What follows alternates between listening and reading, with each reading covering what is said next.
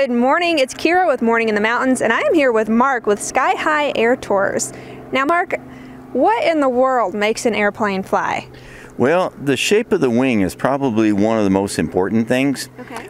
If you could look at the wing like from the end, you would see that it's got a little bit of a curve on the bottom. Most of these are flat that you'll see out here now, and then it's curved over the top.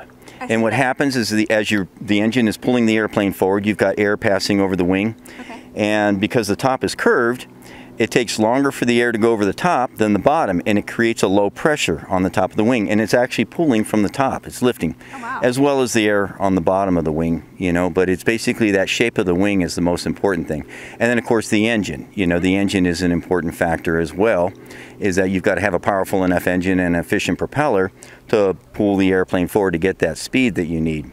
And then the other important controls, out on the wings, there are what are called ailerons, and you can see they're kind of a little segment out there towards the end, and those move up and down. And what those do, and actually the word aileron is French for little wing. Little wing. So an aileron, when it goes down, it lifts one side and lowers the other one, and that's how you bank into a turn. Okay, yeah, I could feel us turning a little bit whenever we were up there just a moment ago. Yeah, I try to not go too crazy on the turns. Oh, I loved them. Then of course you've got an elevator and a rudder too, that you know that you use basically all three controls at once. An elevator. Elevator is the in the very back, you know, that makes the plane, that actually pulls the nose up and drops it down.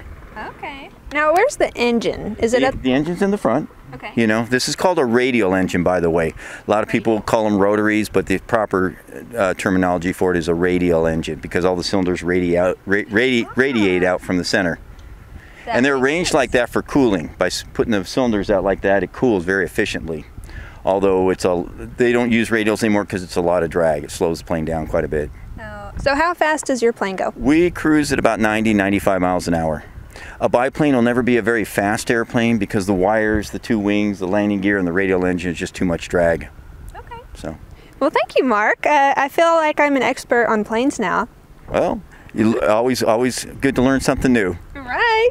Well, thanks so much. Here at Sky High Air Tours, you can book your flight with them coming this April.